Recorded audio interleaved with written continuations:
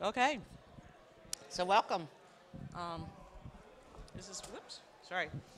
So I'm Beth Cohen, and this is Mark Durbin, and we're both from Verizon. And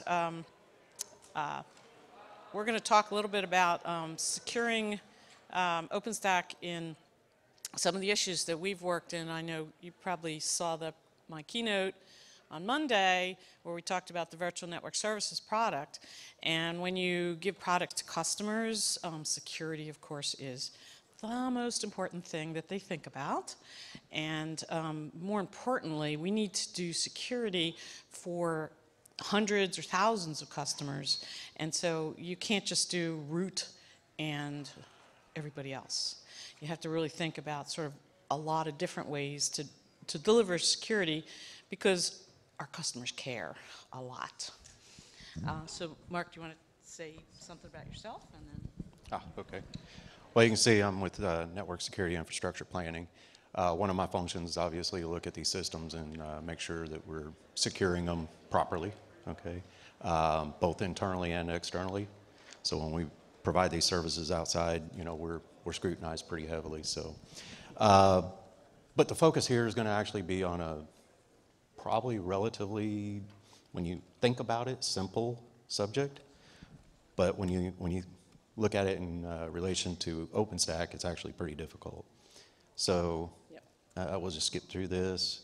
The agenda, we had several items on here. The focus for this is actually going to be RBOC. And specifically related to Horizon, I'm going to use the pretty pictures of the GUI, okay, but this applies to the command line, everything, okay? So Horizon in general. The pretty pictures are just for us to talk. So I went ahead and pulled up the wiki. Everybody go look at the wiki. You want it really technical, really cool little look out? It's great, okay? I want to break it down real simple, though, and explain why RBOC is so critical to us, especially when you look at the size of Verizon. This is one of the keys that you're going to see up here. The size of Verizon and all the different systems that we have to interface with. Then also, we have to provide services to the customers, right? And potentially even direct access to the customers. I'm just saying potentially. Yeah, so let me talk a little bit. Yeah. I'm going to talk a little bit about that. So one of the things that our customers ask for, because we're offering security services, specifically firewalls and next-gen firewall applications. And one of the biggest asks is, can we have a security application that Verizon doesn't have access to? You know, it's sitting on our box, which we're managing, but the customer doesn't want to have us getting into their image, their security image, to do management of their policies or anything else. They literally are like, sorry, we just don't want you in there. We trust you, but we don't. So that's one of the things that we have to address with this product. So you can see the subtlety of the role-based security can get pretty sophisticated pretty quickly. Yep, and obviously with the customer situation it's tough, but let's just talk about internal to Verizon and all the different groups that have to be able to get into this system and what levels they need, okay? As you can see in this picture, we've got several groups. Talk about managed security services groups, network operations centers, security operations centers, so on. All these different organizations have different requirements for access, different functions that they need out of the system, different things that they can see in the OpenStack environment, okay? Also, we've got, you know, reporting, monitoring, things like that that are going to go in there and pull information. Right now, great example, we're talking about it, I'm going to pull it into this conversation. We need to be able to go in and look at IPs and our IP management. But the only way to do that is at admin level. That's it. To be able to look at the entire system, it's at admin level. We don't want that system and be able to write to it. We need a read-only level, okay? So this is going to apply as we go through the different areas within the, within the Horizon system. So I'm using the pretty pictures here. You can look at the overview. Key here is, this is admin level access, right? Everybody seen this? Probably pretty familiar with everybody.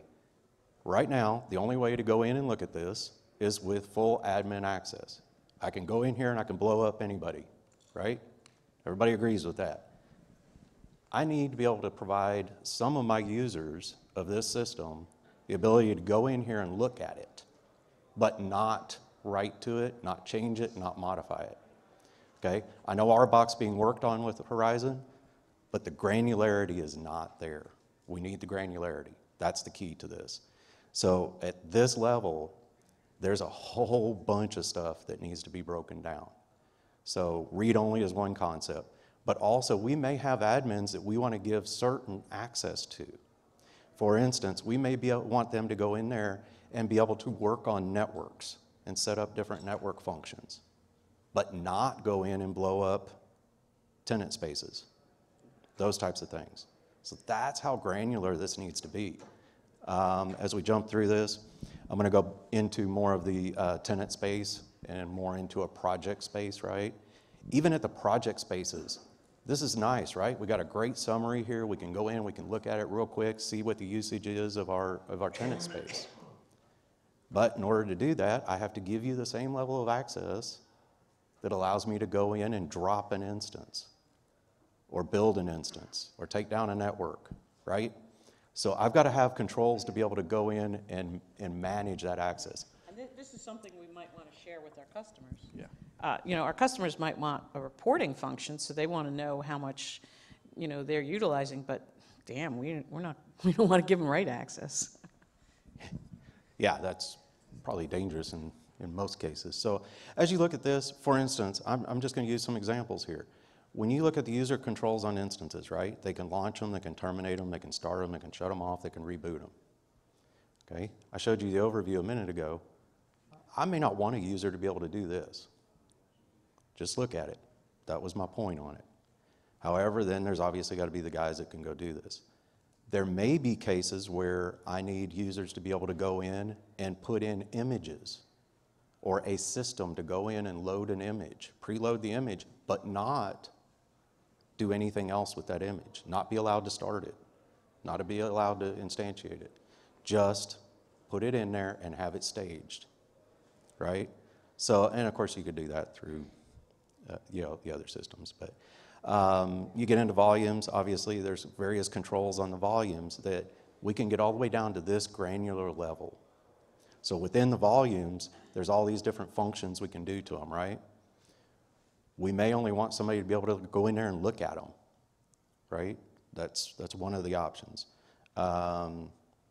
This is a great one right here, right, on the images. Look at all the different things we can do here. And right now, this is the only user access I have, is to give them full-blown access.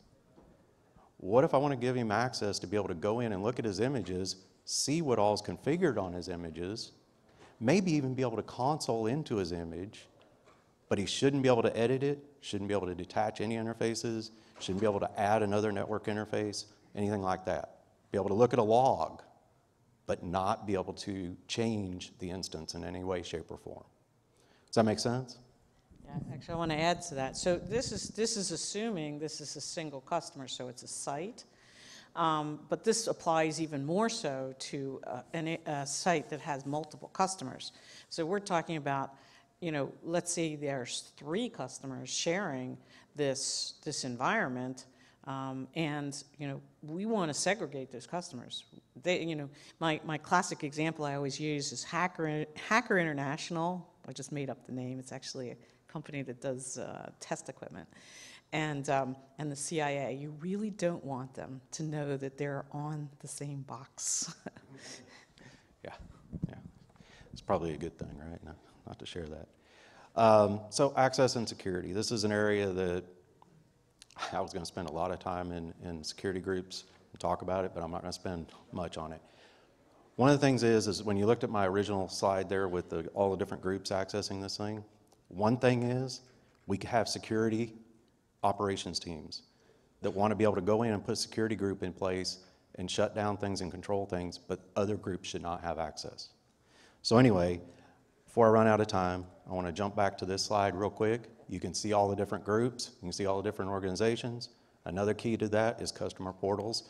We need to be able to manage it down to that level and keep customers from seeing other customers on the system. So I believe we're going to be out of time here. No, so we have 3 minutes. Oh, I think Keep going. he had us down to 1 minute there. Okay. Oh. Okay, well, that's good. Then I can talk a little bit more about it. So let me go back to the security group. I thought he put up 1 minute there. I can talk for a while on this. So with the security groups, again, this is one area that our security teams are having a real issue with.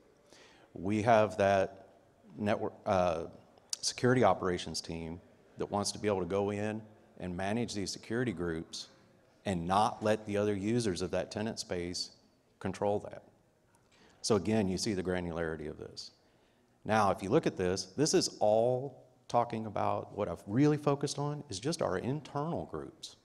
When we start opening this up to customers, you know, this is where we've got a real challenge. So hiding things is really a key to security, and RBOC is one way to do it.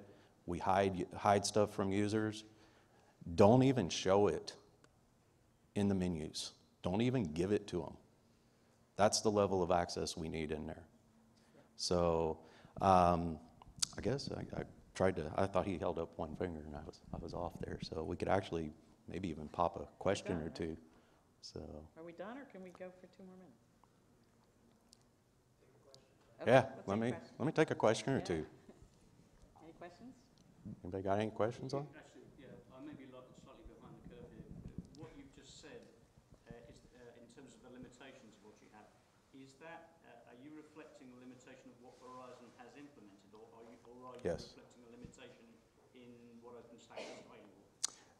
That's the Number key 2. right there, Number is 2. what's available. Yes. We would love to have implemented this, Yes. if we could. So, yeah, that's the key to this. This is a limitation in the system. Go ahead. So have you guys looked at Keystone V3 with policy? I have looked at it, but look at the granularity that's available and the complexity it'll take to go in and try to set all that up. It needs to be cleaned up. That's the problem, is the granularity that we need in it. We got most of that as operators. We can go in and look at the tenants, but not delete any objects. We can add things. So we kind of have most of it. So when you say RBAC here, are you referring to a construct which is already available or something? No, this is not available. What we're doing is we're highlighting the fact that the holes in the system, and that we need that type of granularity. It's not enough we have to be able to hide the other users. I mean, internal groups can see, yeah, but it's essential that Hacker International does not know that they share a box with the CIA. What are you doing to address this? Are you contributing to Verizon Stream? Well, right now, we're here. I'll be honest with you. I've been talking to a couple folks off and on here too. Right now, that's what we're doing. Okay. Just to say that the purpose of this was to really highlight the need, and yes, we do need to address it. Okay.